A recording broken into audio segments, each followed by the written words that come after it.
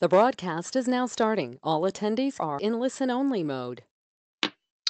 Greetings and welcome to another part of our series, part of a 10-part webinar series sponsored by the National Alliance for Direct Support Professionals and the Regional Centers for Workforce Transformation, funded by New York State Office for People with Developmental Disabilities. This is a series of webinars on the National Alliance for Direct Support Professionals Code of Ethics. I'm very pleased to be filling in.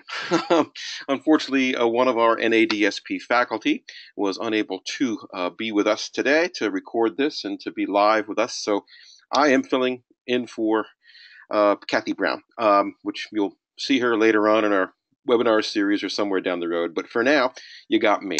My name is John Raphael. I'll introduce myself in just a second.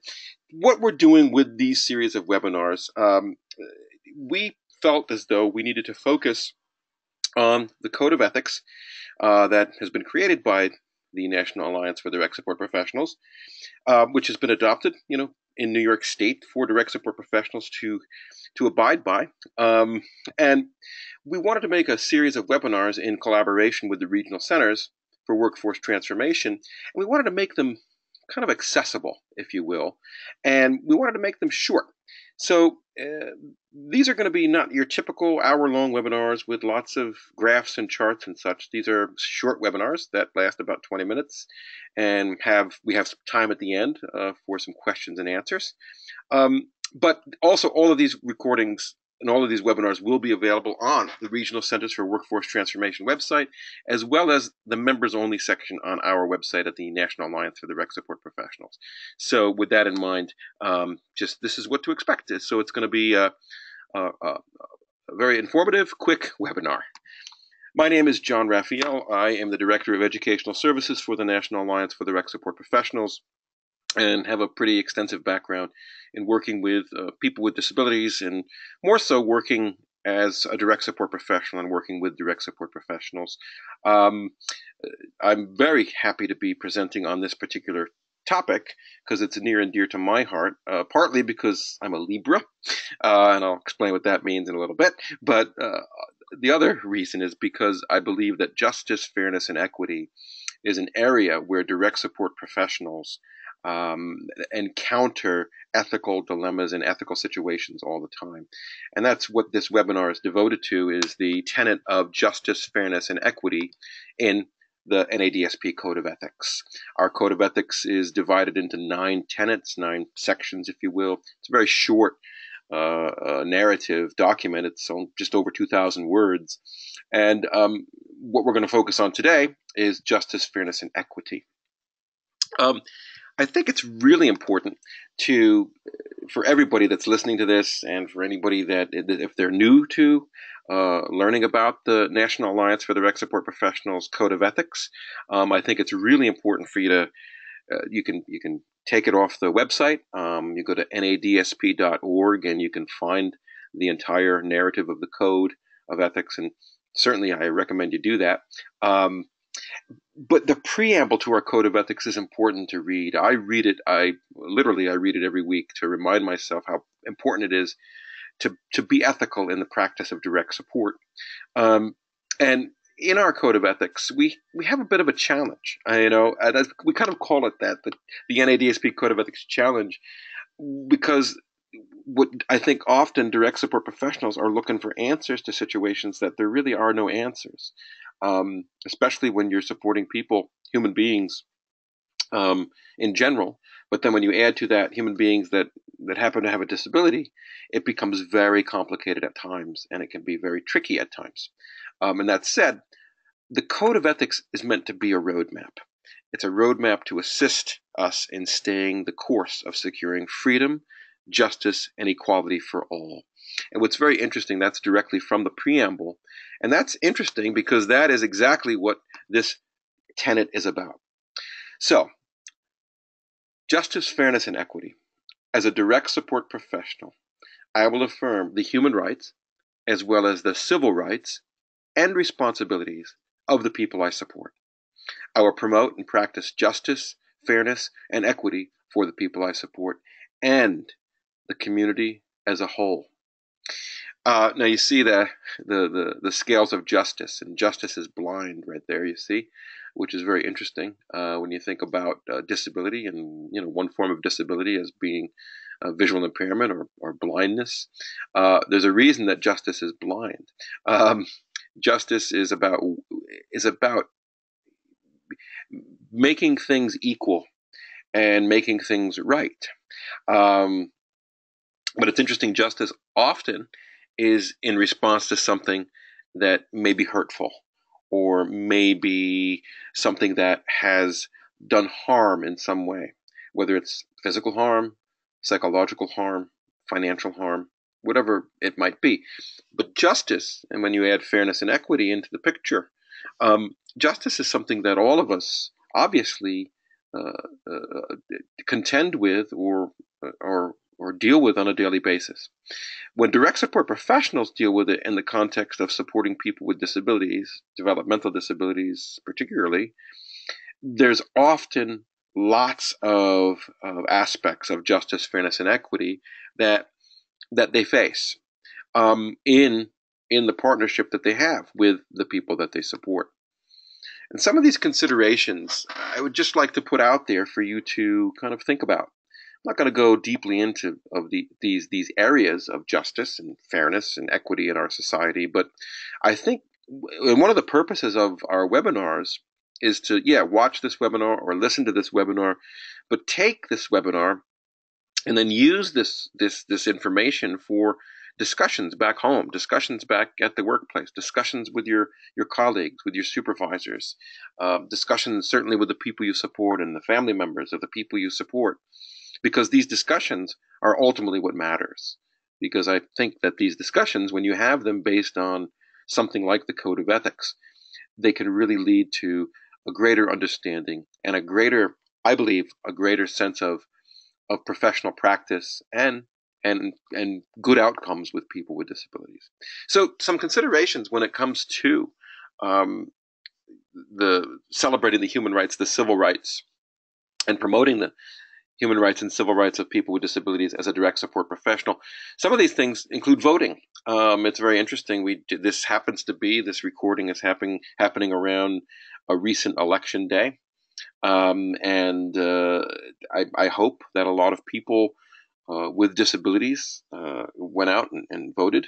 And it's often people with disabilities that get supported in their voting, their right to vote, via direct support professionals. I've worked with many direct support professionals over the years that have assisted people in registering to vote, but also taken people to the polling place to where they would cast their ballot, where in fact, the next piece you see there, discrimination.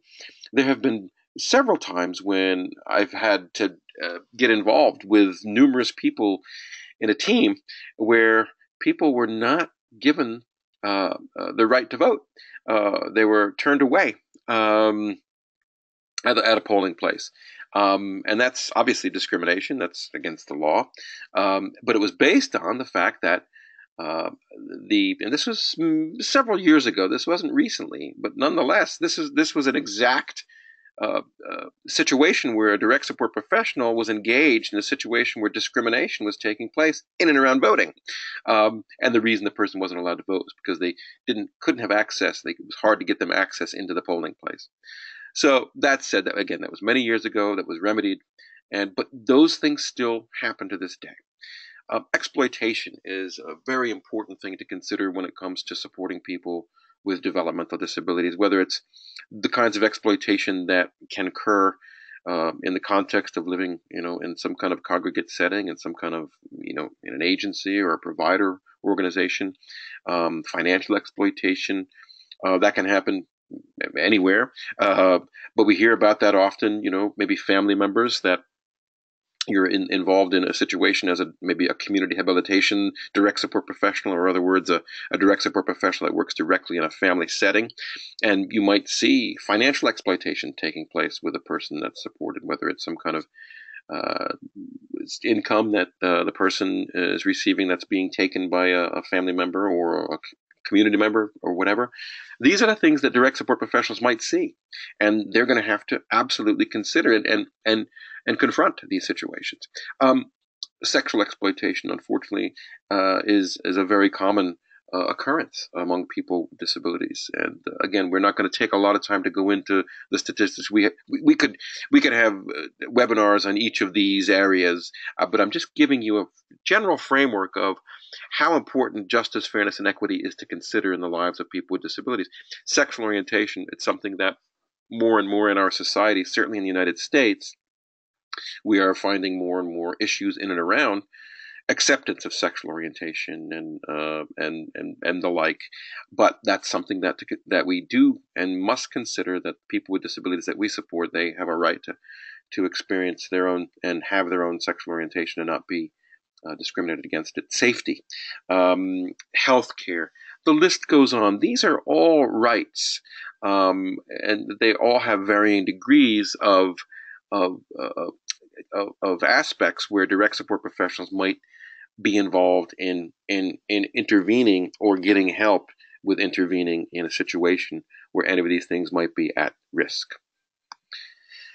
This is the second statement in and around the direct support professional's justice, fairness, and equity obligation. As a direct support professional, I will assist the people I support to access opportunities and resources of the community that are available to everyone. And I found this cartoon. It's really a great cartoon, because what it is, it's actually a series of cartoons, and I didn't have enough space, and I didn't, have enough time to really make it like I wanted to make it. But this is a Carl's Cafe, and as you can see, Carl, the fellow there that might be, I guess that's Carl. Welcome, come on in, and he's got the ramp. Not only he's got the ramp, and that's important, and the person that he's inviting in happens to be using a wheelchair, and he's saying, "Thanks, I could use a coffee." The gentleman in a wheelchair. What I like about this is just Carl's body language. His arms are open. He's smiling, and I think that's vital. The ramp is certainly vital, and it was not that long ago, 27 years ago, that the Americans with Disabilities Act was passed. That's very recent history, and as you probably know, the Americans with Disabilities Act was all about helping people with disabilities access their world, access their community. But as we see still today, that becomes often a struggle, and direct support professionals wind up being in the middle of that struggle sometimes, and we must guide them with a code of ethics that assists them with helping people access opportunities and resources in the community, in and of the community. And I think of two things when I think of access. There's physical access, without a doubt. Whether that's curb cuts and ramps and parking and all that kind of stuff. That's important. We see more and more of that, and we see it better as time goes on, thank goodness. But I'm more concerned about social access when it comes to direct support professionals. Social access is all about helping people truly integrate, and become included in the community. And that access, I find harder to engage and harder to foster uh, for various reasons. And I think some of those reasons deal with discrimination in our communities still, the misperception about people with disabilities, whether they be physical disabilities, intellectual disabilities, or otherwise. But I think social access is where direct support professionals, they can really shine. They can absolutely, and I've seen it time and again, they can do the proverbial quote unquote handshake.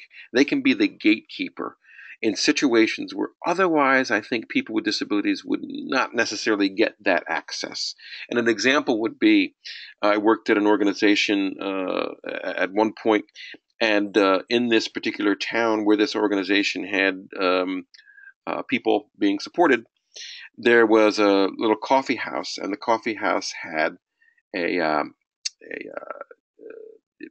open mic, as it's called, where anybody could come up and sign up and sing and play guitar and do whatever for for a song or two.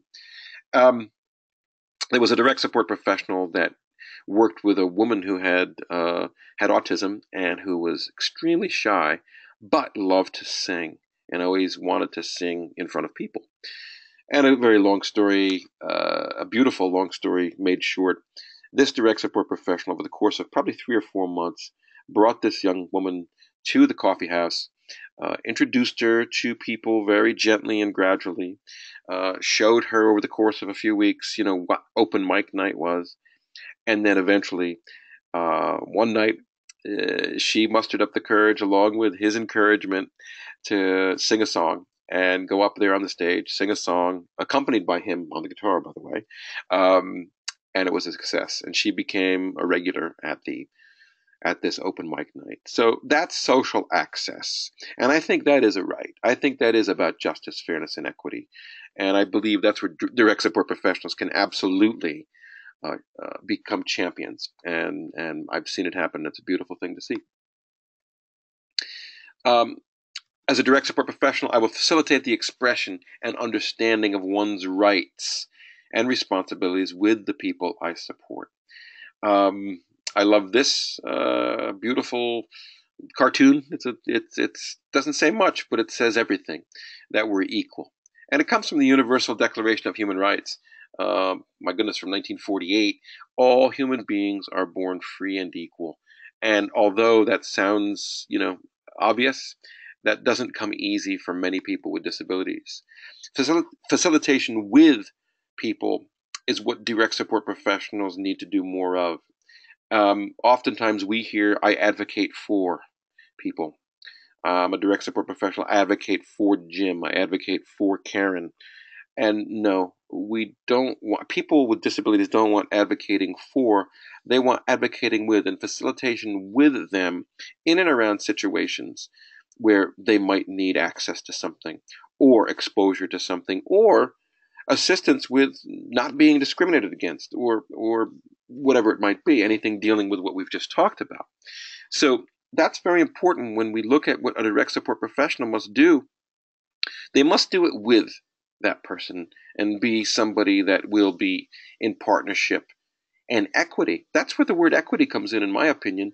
Equity is about being equal, not being a professional, quote unquote, but being equal in a role, in a position where you can absolutely foster and facilitate some kind of positive outcome that creates justice, fairness, and equity for that person you're supporting.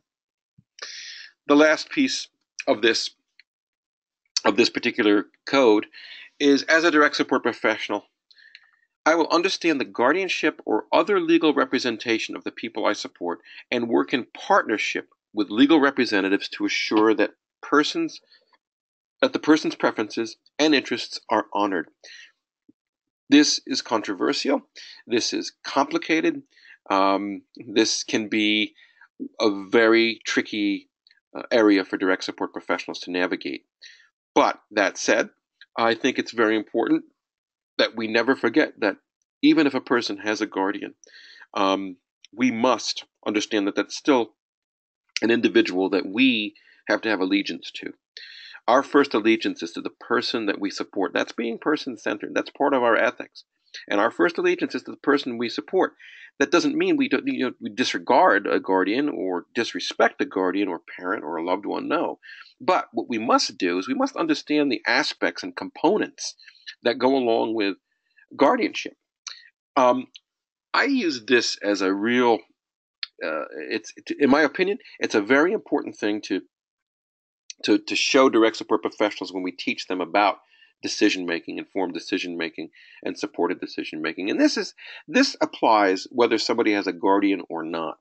And take a look. This comes from Inclusion International, their 2014 report, which was a global report on the right to decide. Inclusion International, check them out. Google Inclusion International. It's basically an international self-advocacy organization who strive to give the world reports on what's going on in the lives of people with intellectual and developmental disabilities globally. And this is what they wrote in 2014. It's very sobering. So take a look.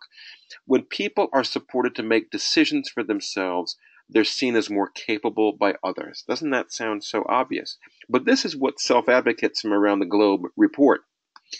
When we're not allowed to make our own decisions, or when someone else makes our decisions for us, we're seen as less capable and having less value in the community.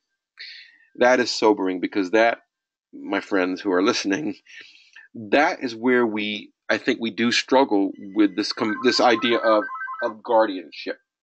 And when we see that guardians have legal obligations, and we have to honor those legal obligations and restrictions that might come in play, and when it comes to people making decisions, we also must respect that people do have components of their personhood where they can make individual choices. And that again, that could take a whole webinar. We teach that in our informed decision making curriculum. But I think that's important to keep in mind when we do consider this aspect of justice, fairness, and equity in terms of the code of ethics tenet. Um, I think we are now ready for some questions and answers. So I don't know, Tanya, if we have any that are in the queue. Do we have any there, Tanya? I don't see any on the webcam or on the question box. John, we do not have any thus far. We don't. Do you have any? I don't know if you listened. Do you have any kind of inquiries or comments about what we just talked about?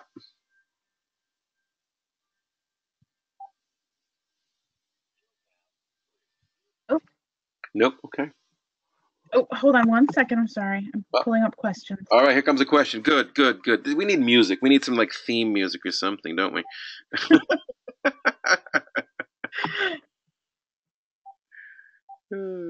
They're coming in. We were getting a lot of great feedback on people that are just enjoying it. Oh, good. We can go another 3 hours. I'm ready, but I don't think we can do that. Here's one. We are so often generous to the people we support, but we also need to teach them to be generous and ways to give back in their community so that they can be included as well. I think that's a very good comment. Yeah, I love it. Yeah. And John, here's a really good question. Okay. How would you help to advocate with someone who is nonverbal? Oh, that's an excellent question, and I get it all the time, and I struggle with it all the time. I think there's two aspects to that question, to this answer, I guess. One, I think most direct support professionals, they know the people they support, regardless of their ability to use words or not. But people that don't use words to communicate, we always have to keep in mind people communicate. Always, always, always. There's no non-communication. Exactly. So I think with that said, when you work with somebody, and when you get to know them, somebody that doesn't use words, somebody that might have really significant disabilities, there are elements of that person that your assessment and your discovery with that person, you're gonna be able to kind of translate. You're gonna be able to, I think, in many situations, understand enough about that person to probably speak. And I'm hesitant to say on behalf of this person, but that's kind of what it is. But your ethical obligation is to do your best to know that person. And then the second aspect of this is to know that person is if this person does have family and friends and loved ones and that kind of thing, is to find out from them and in and around them the history of this person. If this person is new to you or relatively new, that's our obligation. We'll never ever ever be able to. I mean, even if somebody does use words to speak and is a great communicator verbally, trust me, there's many ways in which we can still not understand what the heck that person is wanting.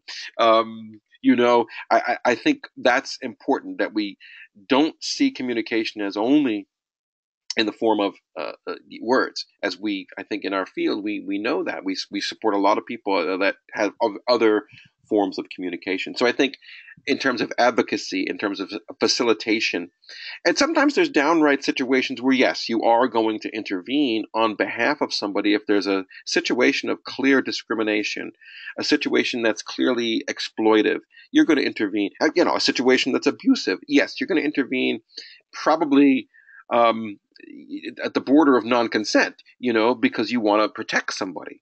Hopefully, those situations are few and far between. But generally, if it's a situation of advocacy with somebody that doesn't use words to speak, I would argue that most DSPs, a really good direct support professional, they're going to have a sense of where that person's choices and preferred outcomes are. That's how I would answer that question. I think that's great, John. And actually, that leads us to really two follow-up questions, or two ways to take the start of that conversation. One is, do you have any suggestions for providing family members or guardians on ways of supporting people with disabilities regarding sexuality and their rights? Oh goodness, that's a loaded question, and I think I hear you. I would need about 3 or 4 hours. I would need about four or five other people to help me. But I think I don't want to discount that question because I think it's so vital. I think that, again, there's a couple levels to that question or that inquiry or whatever you want to call it. I think as a family member, and I know myself as a parent, when it comes to the sexuality of my family members, that's a weird place. Generally, it's a very difficult place to navigate. Certainly as a parent, but I think when we have a loved one with a disability that might have um, challenges in understanding sexuality, or maybe there's a sexual orientation question that's taking place. These kind of situations, what I would advise is you want to always reach out and find some expertise, whatever that expertise is. Um, and I think as we learn more about human sexuality as time goes on, as we learn more about human sexuality and people with disabilities, um, I think we have an obligation to make sure, and it's as hard as it might be, that loved one of ours is an independent, autonomous human being that's a sexual human being. I know that's hard to hear, but every human being, they have a sexuality, and we can't deny that. Um, and I think what we have to do is make sure that when we are in the process of helping that person discover their sexuality, which is a very difficult thing to do as a family member, I think we do have to kind of leave some of that stuff at the door and do our best to, maybe we might have to find somebody else to help our loved one explore their sexuality. And I know that might be very hard. We have religious aspects to sexuality that come into play, cultural, all kinds of things that are in and around that unfortunate taboo subject.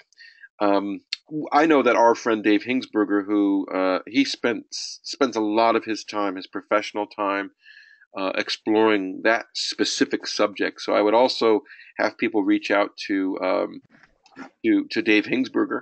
You can reach him via me if you would like. I'm happy to connect you to him. He would be one of the experts in this field, and there are many more. But and John, it also bears mentioning that we have done a webinar earlier this year on our Let's Talk platform for NADSP members on exploring sexuality for people with disabilities who are gay, transsexual, bisexual, and transgender. Yep, that's right. It was a powerful webinar, and that's in our archive. That's for sure. So that's great, Tanya. You're right. So yeah, I think good luck whoever asked that question. I think it's a place it's an ongoing process. Also, I think that's also the word I would use. It's a process that you do with your loved one. So hopefully that has helped and not made it more confusing for you. Any more questions, Sonia? Actually, that one question spurred a lot of comments and a lot of questions, but there is one really great question that I think is a great closing question. Okay. Do you have suggestions about how DSPs and other clinical team members can begin to approach sensitive topics of encouraging a guardian to afford the person to have more quote unquote say in his or her life? So Uh, not just about sexuality, but just the overall topic of being able, approaching a family member or a guardian um, yeah. about respect, encouraging more self-choice. Yes, I do, and it's something that I refer to constantly. It's a very difficult thing to broach with a guardian. And again, whatever the issue is. In fact, I just heard of a situation um, where a guardian wasn't happy with the kind of music that the person was listening to that they have guardianship over, and the DSP was really they didn't know what to do about that. Yeah, that's an area that is it's very complicated again. I mean, these are messy areas, so to speak. But here's what I would suggest, and I referred to it earlier in the webinar. It it would help to read or to look at or to review the 2014 Inclusion International Global Report on the Right to Decide. And that's all you got to do is you can Google that. If you want to touch base with me via email, you can do that too. I can give you the link to it. But it's public access. But the Global Report on the Right to Decide, it is loaded with all types of, and it's 150, 160, maybe more pages. And what it is, it's written from the perspective of people with disabilities and their family members to a degree. And it deals with some of these things that family members may or may not, have to contend with when it comes to people's right to decide on things. Whether somebody has a guardian or not, um, they have a right to decide certain things in their life. They have their own personhood, their own autonomy, their equality. But as we do know, guardianship does take some of that power and some rights away. That's the reality. But to answer the question, how to broach certain topics with family members, I think it's helping those family members understand a little bit more about their family member. And by that, if you read this report, you'll see it puts names and faces to these situations where you might have to help a family member um, see that their loved one can wear a certain kind of pants, can listen to a certain kind of music. And that would be my first suggestion. But my second point, and I'll close with this, is that always be honest with family members. Always be respectful, and guardians. Always be upfront. I mean, short of neglect and abuse and that kind of thing, of course. But um, be honest. Lay it out what you believe, what your opinion is in terms of the life of the person that you're supporting, and always keep in mind the culture and frame of reference that guardian comes from. But sometimes it's just a slow process of a guardian letting go or a family member letting go, or understanding. And that's where a direct support professional or a clinical person can really come in and help people learn. Um, that would be the best answer I could give you. But tread lightly and tread respectfully, and I think you'll be okay. So I think with that said, thank you so much for hanging out with us for this installment of the Code of Ethics, the NADSP Code of Ethics, sponsored by NADSP and the Regional Centers for Workforce Transformation from New York State, OPWDD. My name is John Raphael. I wish you all a good day, and thank you very much.